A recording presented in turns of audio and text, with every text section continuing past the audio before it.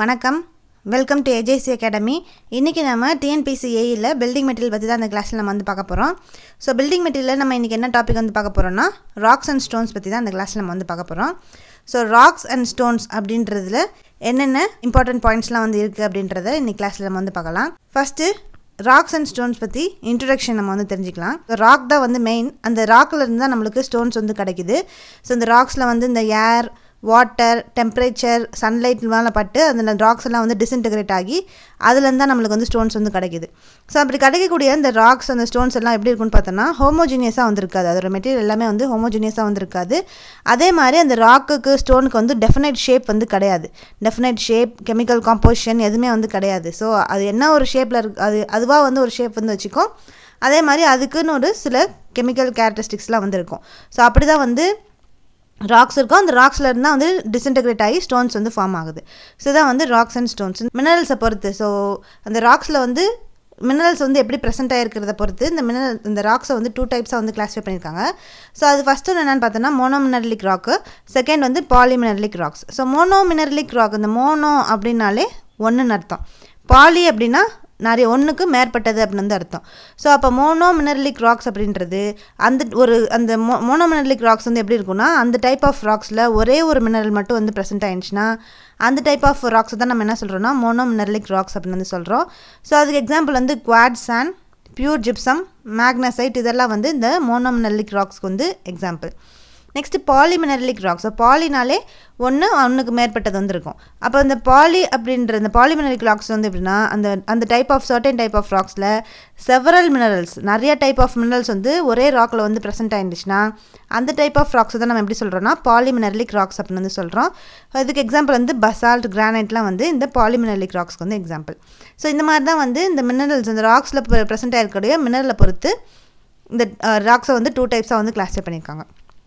So next இந்த classification of rocks. So இந்த classification of rocks வந்து என்னென்னா ரொம்ப வந்து ஒரு இம்பார்ட்டண்டான டாபிக். ஏன்னா இதுலேருந்து கண்டிப்பாக வந்து கொஷின்ஸ் வந்து நம்ம எதிர்பார்க்கலாம். ஸோ அப்போ இந்த கிளாஸிஃபிகேஷன் ஆஃப் ராக்ஸ், இந்த ராக்ஸை வந்து எத்தனை டைப்பாக வந்து கிளாஸிஃபை பண்ணியிருக்காங்க அப்படின்னு பார்த்தோம்னா 3 டைப்ஸாக வந்து கிளாஸிஃபிகேஷன் வந்து பண்ணியிருக்காங்க. ஸோ ஃபஸ்ட்டு வந்து geological classification, physical classification, chemical classification. So இந்த 3 டைப் ஆஃப் கிளாஸிஃபிகேஷன் ரொம்ப வந்து இம்பார்ட்டன்ட். ஸோ அதில் ஃபஸ்ட்டு ஜியாலஜிக்கல் கிளாஸிஃபிகேஷன். ஜியாலஜிக்கல் கிளாஸிஃபிகேஷனை வந்து எத்தனை டைப்பாக வந்து பிரிச்சிருக்காங்கன்னு பார்த்தோன்னா 3 டைப்ஸாக வந்து கிளாஸிஃபை பண்ணியிருக்காங்க. ஸோ இந்த ஜியாலஜிக்கல் கிளாஸிஃபிகேஷன்ஸ்லாம் வந்து என்னென்ன அப்படி இருக்குது, அந்த டைப்ஸ்லாம் வந்து என்னென்னு பார்த்தோன்னா first igneous rock, sedimentary rock, metamorphic rock. So இந்த 3 ராக்ஸும் தான் நம்ம வந்து ஜியாலஜிக்கல் கிளாஸிஃபிகேஷன் கீழே வந்து வர்றது. ஸோ அதில் ஃபஸ்ட்டு நம்ம என்ன பார்க்க போகிறோம்னா இக்னியஸ் ராக்ஸ்லாம் வந்து என்ன அப்படின்றத வந்து பார்க்கலாம். ஸோ இக்னியஸ் ராக்ஸ் வந்து நம்ம எப்படி சொல்லுவோம்னா இது வந்து ஒரு பிரைமரி ராக் அப்படின்னு சொல்லுவோம். அன்ஸ்ட்ராட்டிஃபைட் ராக், எரிப்டிவ் ராக்ஸ் அப்படின்னு வந்து சொல்லுவோம். ஸோ இது வந்து இந்த ராக்கு எல்லா ராக்லேயுமே வந்து ஒரு ஆரிஜின் மாதிரி இருக்கக்கூடிய ராக் வந்து எதுன்னு பார்த்தோன்னா இந்த இக்னியஸ் ராக், அதான் வந்து பிரைமரி ராக் அப்படின்னு வந்து சொல்கிறோம். அதுக்கப்புறம் வந்து இந்த ராக் வந்து எப்படி இருக்கும்னா அன்ஸ்ட்ராட்டிஃபைடாக இருக்கும். அந்த லேயர்ஸ் எல்லாம் வந்து லேயர் பை லேயராக வந்து அந்த ராக்ஸ் வந்து ப்ரெசென்ட் ஆகிருக்காது, அதோட ஸ்ட்ராட்டிஃபிகேஷனே வந்து இருக்காது. ஸோ அந்த லேயர் பை லேயராக அதோட பிளைன்ஸ் வந்து டிஃபைன்டாக வந்து இருக்காமல் இருக்கிறதுக்கு பேர் தான் நம்ம என்ன சொல்கிறோம்னா அன்ஸ்ட்ராட்டிஃபைட் ராக்ஸ் அப்படின்னு சொல்கிறோம். எரிப்டிவ் ராக்ஸ் அப்படின்றது இந்த வல்கனோலேருந்து மேக்மா வெளியில் வெடித்து வர்றது தான் நம்ம வந்து வெடித்து வெளியில் வந்து ஃபார்ம் ஆகக்கூடிய ராக்ஸ் தான் நம்ம வந்து எரிப்டிவ் ராக்ஸ் அப்படின்னு சொல்லுவோம். ஸோ அப்போ அந்த இக்னியஸ் ராக்கை 3 நேமில் எப்படி சொல்கிறோன்னா அது வந்து பிரைமரி ராக், அன்ஸ்ட்ராட்டிஃபைட் ராக், எரிப்டிவ் ராக்ஸ் அப்படின்னு வந்து சொல்கிறோம். இது வந்து இந்த இக்னியஸ் ராக் வந்து எப்படி ஃபார்ம் ஆகுதுன்னு பார்த்தோன்னா அந்த வல்கனோவில் இருந்தால் இந்த ராக்ஸ் வந்து ஃபார்ம் ஆகுது. அதனால் என்ன சொல்கிறோன்னா இந்த இக்னியஸ் ராக்கை வந்து வல்கனிக் ஆரிஜின் அப்படின்னு வந்து சொல்கிறோம். இது எப்படி வந்து ஃபார்ம் ஆகுது அப்படின்னு பார்த்தோன்னா இந்த மோல்டன் மாஸ். ஸோ இந்த மோல்டன் மாஸ் தான் நம்ம என்ன சொல்கிறோன்னா மேக்மா அப்படின்னு சொல்கிறோம். இந்த வல்கனோக்குள்ளே ப்ரெசென்ட் ஆகிருக்கக்கூடிய இந்த மோல்டன் மாஸான மேக்மா வந்து வெளியில் வெடித்து அது வந்து எர்த் சர்ஃபேஸுக்கு மேலேயும் எர்த் சர்ஃபேஸுக்கு கீழேயும் வந்து அப்படியே அந்த மோல்டன் மாஸ் வந்து கொஞ்சம் கொஞ்சமாக வந்து கூலாகி ஃபார்ம் ஆகக்கூடிய ராக்கை தான் நம்ம என்ன சொல்கிறோன்னா இக்னியஸ் ராக் அப்படின்னு சொல்கிறோம். எப்படி கேட்பாங்கன்னா ரெண்டுமே வந்து கரெக்ட் தான். சொலிடிஃபிகேஷன் ஆஃப் மோல்டன் மாஸ் அதனாலும் வந்து இக்னியஸ் ராக் தான். ஸோ வந்து மேக்மா வந்து கூலாகனால ஃபார்ம் ஆகக்கூடிய ராக்னாலும் இக்னியஸ் ராக் தான். ரெண்டுமே வந்து சேம் தான். ஸோ அப்போ இந்த வல்கனோனால தான் இந்த இக்னியஸ் ராக்ஸ் வந்து ஃபார்ம் ஆகுது. ஸோ இந்த மேக்மா அப்படின்றது என்னன்னு பார்த்தோம்னா ஸோ இந்த எர்த்துக்குள்ளே வெரி ஹை டெம்பரேச்சரில் சிலிகேட்ஸ் வந்து என்னென்னா மெல்ட் ஆகி மாஸ் லெவலில் வந்து ப்ரெசென்ட் ஆகிருக்கும் அந்த எர்த்துக்குள்ளே. ஸோ அப்போ அந்த எர்த்தில் இருந்தால் வந்து இந்த வல்கன் அதுதான் வந்து நம்ம என்ன சொல்கிறோம்னா அந்த மோல்டன் மாஸ் தான் நம்ம என்ன சொல்கிறோம்னா மேக்மா அப்படின்னு சொல்கிறோம். அது வந்து எர்த்துக்குள்ளே வந்து வெரி ஹை டெம்பரேச்சரில் வந்து கொந்தளிச்சிட்டு வந்திருக்கும். அது எல்லாமே வந்து சிலிகேட்ஸு. அது மெல்ட் ஆகி வந்து கொந்தளிச்சிட்டே வந்திருக்கும். அது ஒரு சர்டன் டியூரேஷனுக்கு அப்புறம் அது வெடித்து வெளியில் எரிப்ட் ஆகி வெளியில் வரும். மேக்மா வந்து வெளியில் பொங்கி வரும். வந்ததுக்கப்புறம் அது வந்து எர்த் சர்ஃபேஸ்லேயோ இல்லை எர்த் சர்ஃபேஸுக்கு கீழேயோ அது வந்து அப்படியே அந்த மேக்மா வந்து லேயர் பை லேயராக வந்து டெபாசிட் ஆகி கூலாக அது வந்து என்ன மாறுதுன்னா இக்னியஸ் ராக்ஸாக வந்து மாறுது. ஸோ இப்படி தான் வந்து இக்னியஸ் ராக் வந்து ஃபார்ம் ஆகுது. இக்னியஸ் ராக்கோட ஸ்ட்ரக்சர் வந்து எப்படி இருக்குன்னு பார்த்தோன்னா கிறிஸ்டலைன் கிளாசி ஸ்ட்ரக்சர் ஆர் ஃபியூஸ்டு ஸ்ட்ரக்சரில் வந்து இருக்கும். ஸோ இதான் வந்து இந்த இக்னியஸ் ராக்கோட ஸ்ட்ரக்சர். ஸோ இந்த இக்னியஸ் ராக்கை வந்து என்னென்னா இன்னும் 3 டைப்ஸாக வந்து கிளாஸிஃபை பண்ணுறாங்க. ஸோ ஒன்று வந்து ப்ளூட்டோனிக் ராக், இன்னொன்று வந்து ஹைப்பர்பைசல் ராக், தேர்ட் வந்து வால்கனிக் ராக். ஸோ வந்து ப்ளூட்டோனிக் ராக் அப்படின்றது என்னன்னு பார்த்தோன்னா இந்த ராக்ஸ் வந்து ஒரு கன்சிடரபிள் டெப்த்தில் எர்த் சர்ஃபேஸ்லேயே வந்து ஒரு கன்சிடரபிள் டெப்த்தில் இந்த மேக்மா வந்து கூலாகி ஃபார்ம் ஆகக்கூடிய ராக்ஸ் தான் நம்ம என்ன சொல்கிறோன்னா ப்ளூட்டோனிக் ராக் அப்படின்னு சொல்லுவோம். இந்த ராக்ஸோட ஸ்ட்ரக்சர் வந்து எப்படி இருக்குன்னு பார்த்தோன்னா கோர்ஸ்லி கிரைண்ட் கிறிஸ்டலைன் ஸ்ட்ரக்சராக வந்திருக்கும். இந்த டைப் ஆஃப் ப்ளூட்டோனிக் இக்னியஸ் ராக்கை தான் நம்ம வந்து என்னென்னா பில்டிங் பர்பஸ்க்கு வந்து யூஸ் பண்ணக்கூடிய ராக்ஸு. ஸோ இக்னியஸ் ராக்ஸ் எல்லாமே வந்து நம்ம பில்டிங் கன்ஸ்ட்ரக்ஷன் ஒர்க்ஸ்க்கு வந்து யூஸ் பண்ணுறோம். அப்போ அதுலேயும் குறிப்பாக எந்த டைப் ஆஃப் இக்னியஸ் ராக் வந்து நம்ம யூஸ் பண்ணுறோன்னா ப்ளூட்டோனிக் டைப் ஆஃப் இக்னியஸ் ராக்கு தான் நம்ம வந்து பில்டிங் கன்ஸ்ட்ரக்ஷனுக்கு வந்து யூஸ் பண்ணுறோம். இந்த ப்ளூட்டோனிக் ராக் எக்ஸாம்பிள் என்னென்னு பார்த்தோன்னா கிரானைட் தான் வந்து இதோட example. So next type of igneous rock வந்து என்னென்னு பார்த்தோன்னா ஹைப்பர்பைசல் ராக். ஸோ அந்த ஹைப்பர்பைசல் ராக் வந்து எப்படி ஃபார்ம் ஆகுதுன்னா இந்த எர்த் சர்ஃபேஸ்லேருந்து ஷாலோ டெப்த்தில் அந்த மேக்மா வந்து கொஞ்சம் கொஞ்சமாக கூலாகி ஃபார்ம் ஆகக்கூடிய ராக்கை தான் நம்ம என்ன சொல்கிறோன்னா ஹைப்பர்பைசல் ராக் அப்படின்னு சொல்கிறோம். இதில் வந்து இந்த ஹைப்பர்பைசல் ராக்கில் வந்து கூலிங் ரொம்ப சீக்கிரமாக வந்திருக்கும். இந்த ராக்கோட ஸ்ட்ரக்சர் வந்து எப்படி இருக்குன்னு பார்த்தோன்னா ஃபைன்லி கிரைண்ட் கிறிஸ்டலைன் ஸ்ட்ரக்சராக வந்திருக்கும். எக்ஸாம்பிள் வந்து இதுக்கு டோலோரைட்.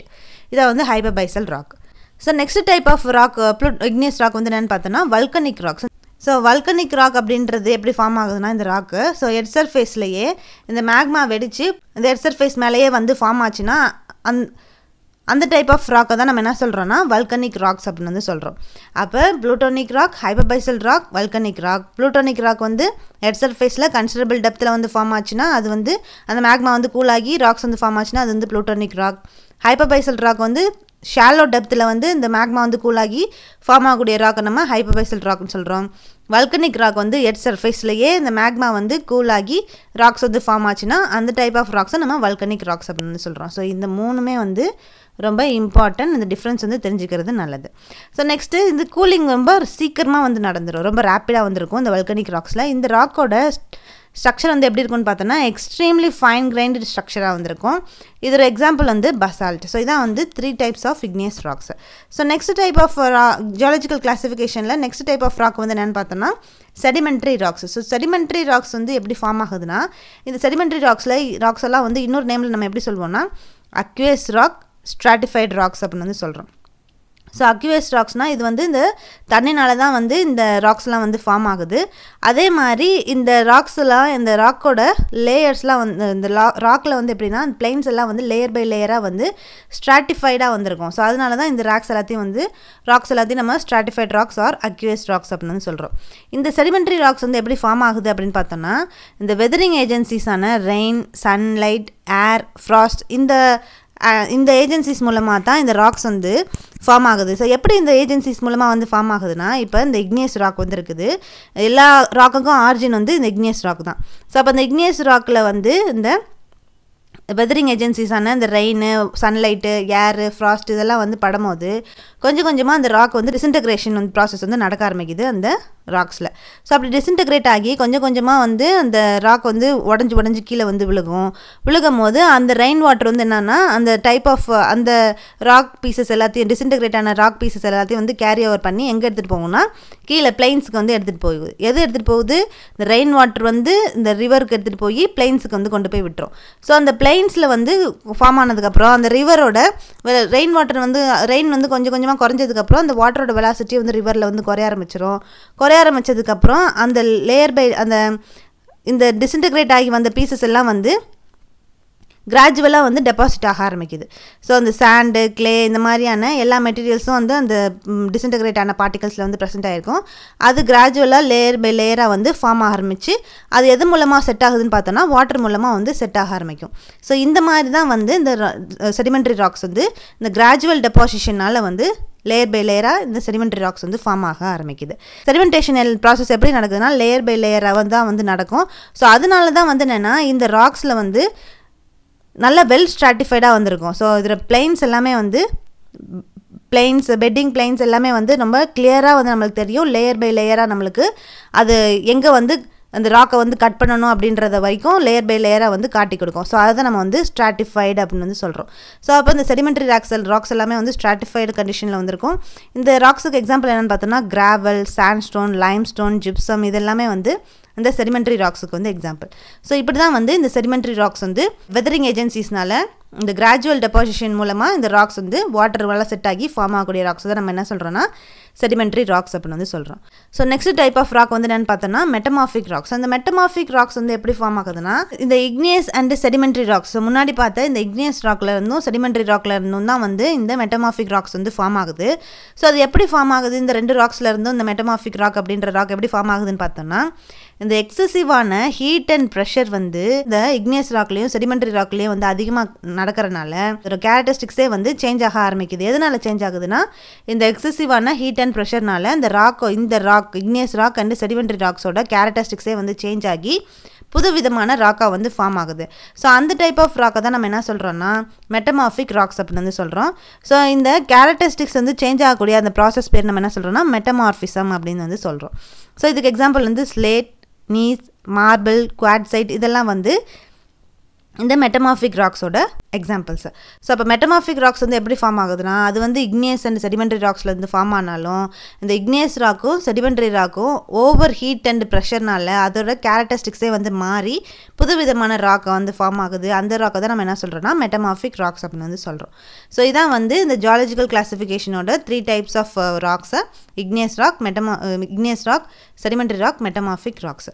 ஸோ இப்போ ஜியாலஜிக்கல் கிளாசிஃபிகேஷனாக வந்து என்ன அப்படின்னு சொல்லி வந்து பார்த்தாச்சு. So next type of classification வந்து என்னன்னு பார்த்தோம்னா ஃபிசிக்கல் கிளாசிஃபிகேஷன். இந்த ஃபிசிக்கல் கிளாசிஃபிகேஷனில் இந்த ராக்ஸோட ஃபிசிக்கல் கிளாசிஃபிகேஷனை 3 டைப்ஸாக வந்து கிளாஸிஃபை பண்ணியிருக்காங்க. So first type of physical classification என்னென்னு பார்த்தோன்னா stratified rocks. So stratified rocks அப்படின்றது என்னென்னா இந்த ராக்ஸ் இந்த ஸ்ட்ராட்டிஃபைடு ராக்ஸ்லாம் எப்படி இருக்குன்னு பார்த்தோன்னா அதோட லேயர்ஸ் எல்லாம் வந்து கிளியராக அந்த ராக்ஸில் வந்து தெரியும். அந்த லேயர்ஸ் எல்லாம் கிளியராக தெரியறனால நம்ம வந்து அந்த ராக்கை வந்து கட் பண்ணும் போதும் ஈஸியாக வந்து அந்த லேயரில் வச்சு நம்ம ஸ்ப்ளிட் பண்ண ஈஸியாக வந்து நம்மளால முடியும். ஸோ இந்த மாதிரி லேயர் பை லேயராக அந்த ராக்ஸை வந்து ப்ரெசென்ட் ஆயிருந்துச்சுன்னா நம்மளுக்கு அந்த ராக்கை வந்து ஸ்ப்ளிட் பண்ணுறதுக்கு ஈஸியாக இருக்கக்கூடிய அந்த டைப் ஆஃப் ராக் தான் நம்ம என்ன சொல்கிறோன்னா ஸ்ட்ராட்டிஃபைடு ராக்ஸ் அப்படின்னு வந்து சொல்கிறோம். இதுக்கு எக்ஸாம்பிள் வந்து சாண்ட்ஸ்டோன், லைம்ஸ்டோன், மார்பிள், ஸ்லேட் எல்லாம் வந்து இந்த ஸ்ட்ராட்டிஃபைடு ராக்ஸுக்கு வந்து எக்ஸாம்பிள். அதே மாதிரி மெயினாக இந்த எதெல்லாம் நம்ம ஸ்ட்ராட்டிஃபைடு ராக்ஸ் அப்படின்னு சொல்லுவோம்னா செடிமெண்ட்ரி ராக்ஸ் எல்லாத்தையும் நம்ம ஸ்ட்ராட்டிஃபைடு ராக்ஸ்ன்னு தான் வந்து சொல்லுவோம். ஏன்னா இது வந்து இந்த ராக் இந்த மாதிரி வந்து இருக்குன்னா இந்த லேயர் பை லேயராக இந்த மாதிரி அதோட பிளைன்ஸ் வந்து கிளியராக நம்மளுக்கு வந்து தெரியும். ஸோ இந்த மாதிரி இருந்துச்சுன்னா அதை நம்ம ஸ்ட்ராட்டிஃபைடு ராக்ஸ் அப்படின்னு வந்து சொல்லுவோம். அப்போ செடிமெண்ட்ரி ராக்ஸ் எல்லாமே வந்து ஸ்ட்ராட்டிஃபைடு ராக்ஸ் தான். So next type of rocks என்னென்னு பார்த்தோன்னா அன்ஸ்ட்ராட்டிஃபைடு ராக்ஸ். அன்ஸ்ட்ராட்டிஃபைடு ராக்ஸ் அப்படின்னா அந்த நேம்லேயே நம்மளுக்கு தெரியும் ராக்ஸில் எந்த ஒரு லேயர் பை கிளியரான லேயர்ஸ் வந்து ப்ரெசென்ட் ஆகிருக்காது. ஸோ அப்போ லேயர்ஸ் வந்து கிளியராக வந்து ப்ரெசென்ட் ஆகிருக்காது. அதே மாதிரி அதை வந்து ஈஸியாக வந்து நம்ம ஸ்ப்ளிட் பண்ணவும் முடியாது. ஸோ இந்த டைப் ஆஃப் ராக்ஸை நம்ம என்ன சொல்கிறோன்னா அன்ஸ்ட்ராட்டிஃபைடு ராக்ஸ் அப்படின்னு வந்து சொல்கிறோம். ஸோ இதுக்கு எக்ஸாம்பிள் வந்து கிரானைட், பசால்ட், ட்ராப் இதான் வந்து இந்த அன்ஸ்ட்ராட்டிஃபைடு ராக்ஸுக்கு வந்து எக்ஸாம்பிள். அப்போ அன்ஸ்ட்ராட்டிஃபைடு ராக்ஸ் வந்து எதுன்னு பார்த்தோன்னா இந்த இக்னியஸ் ராக்ஸ் எல்லாமே வந்து அன்ஸ்ட்ராட்டிஃபைடு ராக்ஸாக தான் வந்திருக்கும். இதுக்கு வந்து கிளியரான பிளைன்ஸ் வந்து இருக்காது, லேயர்ஸ் வந்து ப்ரெசென்ட் ஆகிருக்காது, ஈஸியாக நம்ம வந்து ஸ்ப்ளிட் பண்ணவும் அந்த ராக்ஸை வந்து ஸ்ப்ளிட் பண்ணவும் முடியாது. ஸோ இதான் வந்து அன்ஸ்ட்ராட்டிஃபைடு rocks. So next type of rocks வந்து என்னென்னு பார்த்தோன்னா foliated rocks. So foliated rocks அப்படின்றது என்னென்னா இந்த டைப் ஆஃப் ராக் வந்து ஏதாவது ஒரு டைரக்ஷனில் மட்டும்தான் இந்த ராக்கை வந்து நம்ம ஸ்ப்ளிட் பண்ண முடியும். அது வந்து ஹரிசாண்டல் டைரக்ஷன்லையோ இல்லை வெர்டிக்கல் டைரக்ஷன்லையோ ஏதாவது வந்து ஒரு டைரக்ஷனில் மட்டும்தான் நம்ம இந்த ராக்ஸை வந்து ஸ்ப்ளிட் பண்ணுற மாதிரி வந்து இருந்துச்சுன்னா அந்த டைப் ஆஃப் ராக்ஸை தான் நம்ம என்ன சொல்கிறோன்னா ஃபோலியேட்டட் ராக்ஸ் அப்படின்னு வந்து சொல்கிறோம். ஸோ அப்போ இந்த இதெல்லாம் வந்து ஃபோலியேட்டட் ராக்ஸ் அப்படின்னு பார்த்தோன்னா மெட்டமார்பிக் ராக்ஸ் எல்லாமே வந்து ஃபோலியேட்டட் டைப்பில் தான் வந்திருக்கும். இதுக்கு எக்ஸாம்பிள் வந்து ஸ்லேட், நீஸ். ஸோ அப்போ ஸ்ட்ராட்டிஃபைடு ராக்ஸ் அப்படின்றது அந்த ராக்ஸில் ஃபுல்லாக வந்து லேயர் பை லேயராக வந்து இருக்கும். அதனால ஈஸியாக நம்ம வந்து அந்த ராக்கை ஸ்ப்ளிட் பண்ண முடியும். அன்ஸ்ட்ராட்டிஃபைட் ராக்ஸ் அப்படின்றது இதுக்கு வந்து லேயர் பை லேயராக வந்து ப்ரெசென்ட் ஆகிருக்காது, நம்ம ஈஸியாக வந்து அந்த ராக்கை வந்து ஸ்ப்ளிட் பண்ணவும் முடியாது, அதான் வந்து அன்ஸ்ட்ராட்டிஃபைட் ராக்ஸ். தேர்டு ஃபோலியேட்டட் ராக்ஸ் அப்படின்றது ஏதாவது ஒரு டைரக்ஷனில் மட்டும்தான் நம்ம அந்த ராக்கை வந்து ஸ்ப்ளிட் பண்ண முடியும், அந்த டைப் ஆஃப் ராக்கை தான் நம்ம என்ன சொல்கிறோம்னா ஃபோலியேட்டட் ராக்ஸ் அப்படின்னு சொல்கிறோம்.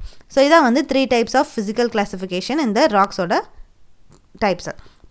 So last classification of rocks வந்து என்னென்னு பார்த்தோம்னா chemical classification of rocks. So chemical கிளாஸிஃபிகேஷன்னா வந்து என்னென்னா அதுவும் 3 டைப்ஸாக வந்து கிளாஸிஃபை பண்ணியிருக்காங்க. ஸோ அது என்னென்ன டைப்ஸ் அப்படின்றத பார்க்கலாம். ஃபஸ்ட்டு டைப் வந்து சிலிஷியஸ் ராக்ஸ். சிலிஷியஸ் ராக்ஸ் அப்படின்றதுல எது வந்து மெயினான கான்ஸ்டன்ட்டாக வந்துருக்கும் அப்படின்னு பார்த்தோம்னா சிலிக்கா SiO2 தான் வந்து அந்த டைப் ஆஃப் ராக்ஸில் வந்து மெயினான கான்ஸ்டன்ட்டாக வந்திருக்கும்.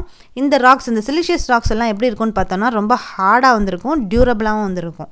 இதுக்கு எக்ஸாம்பிள் வந்து granite, quartzite, Basalt, drop, knees இதெல்லாம் வந்து இந்த சிலிஷியஸ் ராக்ஸுக்கு வந்து எக்ஸாம்பிள். Next அர்ஜிலேஷியஸ் rock. அர்ஜிலேஷியஸ் ராக் வந்து அதில் வந்து என்ன மெயின் கான்ஸ்டன்ட் வந்து ப்ரெசென்ட் ஆயிருக்குன்னு பார்த்தோன்னா கிளே இல்லைனா அலுமினா Al2O3 வந்து ப்ரெசென்ட் ஆகிருக்கும். ஸோ இது கிளே இருக்கலாம் இல்லை அலுமினா வந்துருக்கலாம். இந்த மாதிரி இதான் வந்து மெயின் கான்ஸ்டன்ட்டாக இந்த அர்ஜிலேஷியஸ் ராக்கில் வந்து ப்ரெசென்ட் ஆகிருக்கும். இந்த டைப் ஆஃப் ராக் வந்து எப்படி இருக்குன்னு பார்த்தோன்னா ஹார்டாகவும் பிரிட்டிலாகவும் வந்திருக்கும். ஸோ இது வந்து ஹார்டாகவும் டியூரபிளாகவும் வந்திருக்கும். சிலிஷியஸ் ராக்கு அர்ஜிலேஷியஸ் ராக் வந்து ஹார்டாகவும் பிரிட்டிலாகவும் வந்திருக்கும்.